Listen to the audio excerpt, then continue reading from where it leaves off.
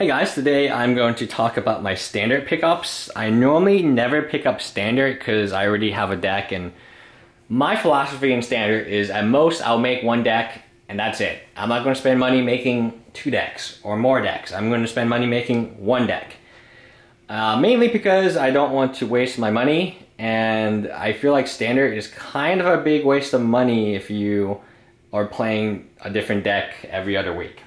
So, but the pricing in this store, and I believe this was Austin, was very good, so I picked them up.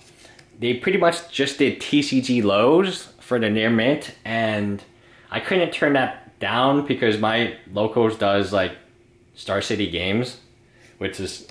So I picked up two more of her. I have a playset of her finally. Game Trail, some land. This card I like a lot. Port Town. Finished my playset of these. Got these right now. And some more land. Crypto rights. Cryptolith rights. Oath and oh, I think that... So this Gideon, I believe the Gideon one is going to be very, very good with... Gideon's very good. That Oath is very good with Nahari. And it will be very good with Tamiyo. So I'm getting ready to make the Tamiyo deck. The Bant Tamiyo deck, as you can kind of see. But I'm not going to just make Bant Tamiyo. I'm going to make 4-color Tamiyo. It's going to have Nahiris and Gideons and Nissas and Tamiyos, and it's going to be a Planeswalker deck. But even making the Planeswalker deck, I realized it is expensive. So I was able to get these for a very good price, and that's why I purchased them.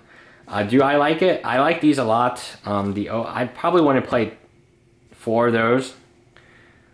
And yeah, so it's pretty good. I would say lands right now are as cheap as they're going to be.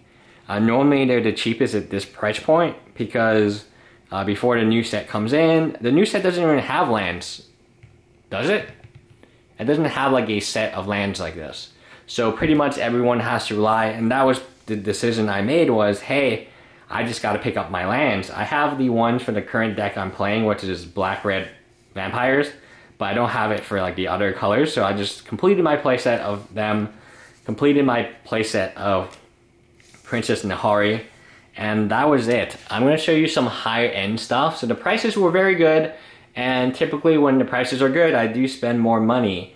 So I'm going to show you some very cool foils, including expeditions, right now, or in the next video.